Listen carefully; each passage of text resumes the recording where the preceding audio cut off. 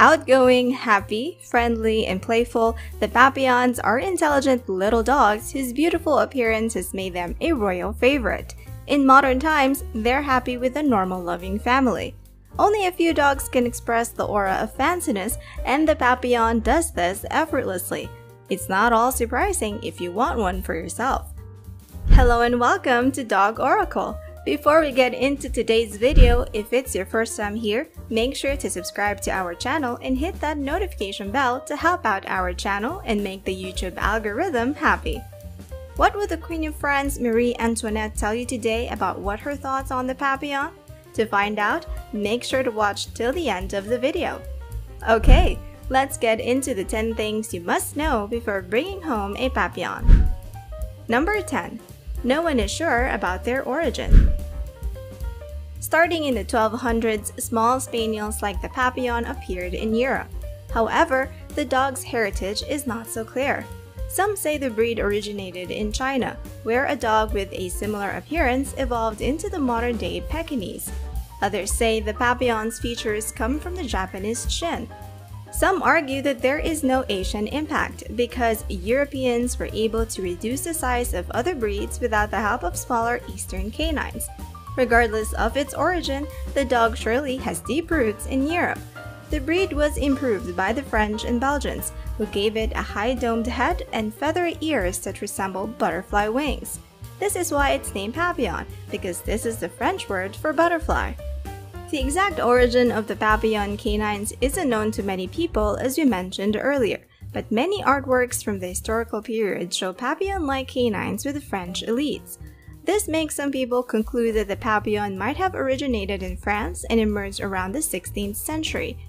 The breed had many other names, like a Spaniel nain, which translates to dwarf spaniel, dwarf continental spaniel, and little squirrel dogs because of their full plumb tail that resembles a squirrel. The only other significant change in the breed's appearance was in color. The little spaniels used to be solid colored, but now they're white with color patches. Papillons nowadays look very similar to the one seen in an artwork in the Louvre. The Feline, a drop-eared type of Papillon, still exists, although they're not as common. Number 9. They're always bustling with energy. While the bright, lively, and curious Papillon may be classified as a lapdog due to their size, they're probably not the ideal pick if you want a dog to sit on your lap while you watch TV. They'll most likely rather be busy zooming around looking for something to do, and they'll gladly rid your home and yard of any small rodents. This small dog comes in a tough package, and they also take their role as a family companion very seriously. They have a big dog mentality and a high degree of awareness that makes them a great watchdog. But when it comes to guarding you, be sure they don't bite off more than they can chew. After all, they only weigh around 4 to 9 pounds. The Papillon is a lively and outgoing dog. They enjoy being around people and they're always ready to give kisses to everyone they meet. The Papillon's petite stature makes them pretty easy to manage, and their dense coat is easy to maintain and they don't shed as excessively as you might think. Number 8. They have a long lifespan.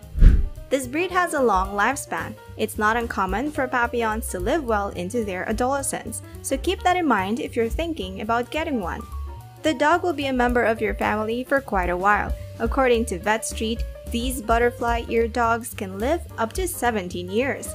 When you pick up a Papillon for you or your family, it's literally like adopting a child. But certain health issues should be considered.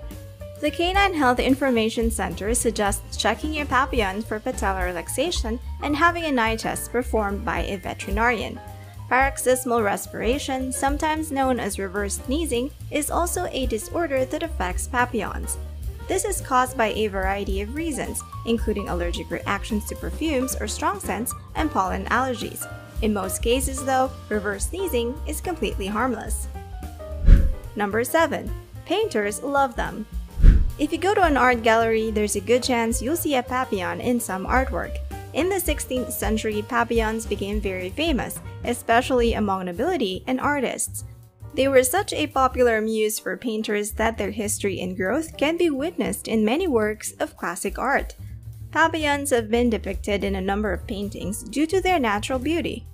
Tiziano Vicelli's paintings, including the Venus of Urbino, include dogs that resemble the breed.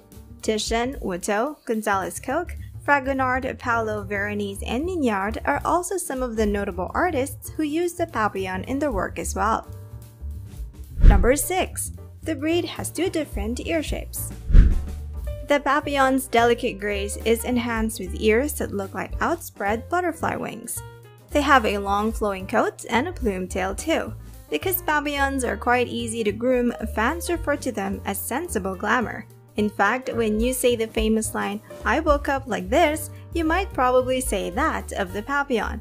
While most Papillons have the famous butterfly ears, others have moth ears, which are floppier and dropped. Originally, their ancestors had droopy ears, but as the craze shifted toward more erect ears, the Papillon has been bred for that feature. The Felin is another type of Papillon with droopy ears. Despite the difference in name, they are both Papillons and can even be found in the same litter. Other clubs say that they are separate breeds entirely, but the American Kennel Club registers both types as the same breed. Number 5. They are incredibly smart. While all dogs make excellent best friends, some are actually a bit clueless. However, when it comes to working intelligence, several dog breeds stand out. The Papillon definitely makes the list. Papillons can be taught to perform practically any trick. They thrive on work and mental stimulation. Because the Papillon aims to please their owners, they love to be trained. They are great in dog sports and they're excellent in the show ring too. As you see, they're not just about looks. The Papillon also learns from all their experiences, good or bad. As an owner of this dog breed, make sure to give them a composed yet not too harsh training. After all, with that much intelligence, there's no limit to what you can teach the Papillon. Alright, we're about halfway through this video and we still got a lot more cool facts to go through, so make sure to stick around. And let me know what you think so far about the adorable Papillon in the comments below. Is it the right dog for you? Number 4. They are fragile dogs. Too many people buy a toy breed puppy without realizing how delicate they are. Stepping or sitting on a Papillon puppy can cause major injury, or in some cases, death. By leaping from your arms or off the back of your sofa, Papillons might harm or kill themselves. With one rapid shake, a larger dog can grasp a Papillon and snap his neck. As an owner, you must know that owning a toy breed needs regular monitoring. Papillon puppies are also not suitable for toddlers, regardless of how well-intentioned the child is. A Papillon who has been accidentally stomped on will not be comforted by the fact that a toddler intended well. Also, the loud shouts and rapid movements that children make can overwhelm even adult Papillons. This causes anxiety and panic in this dog breed, so you should consider these factors before getting one for your family. Number 3. They're great in dog shows. Papillons are showstoppers at dog shows. With their plume tails waving, butterfly ears, bright and adorable agile movements, they're sure to amaze the audience. However, they're not limited to beauty pageants. In 1999, a Papillon made breed history when it won Best in Show at the Westminster Kennel Club show. Another Papillon named Dylan became the first Papillon to win Best in Show at the Crufts Dog Show in 2019. Another Papillon named Kirby also won the World Dog Show in Helsinki, Finland, as well as the Royal Invitational in Canada in 1998. The wins of this dog breed helped to popularize the Papillon by introducing it to people who had never seen or heard of it before. One thing to note is Papillons aren't on every street corner, meaning that they're not very common compared to other dog breeds. Because Papillons produce tiny litters, most breeders have a waiting list and they might cost you a pretty penny. Number 2. Marie Antoinette was a fan of the breed. The final Queen of France, Marie Antoinette, was a huge dog lover who kept a variety of canines at her palace. Her favorite was a Papillon named Coco. Marie Antoinette was said to be fond of the breed, to the point where one narrative claims she carried one of her beloved dogs to the guillotine with her. According to legend, her Papillon was spared the fate of its former owner and was nursed in a Parisian home alongside a few of Antoinette's other Papillons. That house is still known as the House of the Papillon to this day. Coco survived the French Revolution and had a long life, but at the age of 22, she passed away. Number 1. One is relatively rich.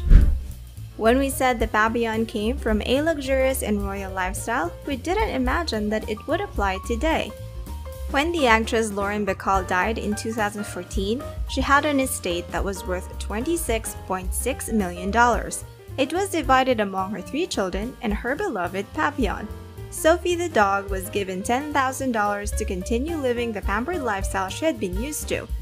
Bacall's youngest son, Sam Robards, holds the money, and he is in charge of pampering the dog in the owner's absence. We hope you enjoyed this video. Comment below which fact about the Papillon surprised you most, or if you missed anything you think should have made the list. If you enjoyed this video, give it a like and subscribe to the channel. Here's another one that you might like. Thanks for watching, and we'll see you on the next one.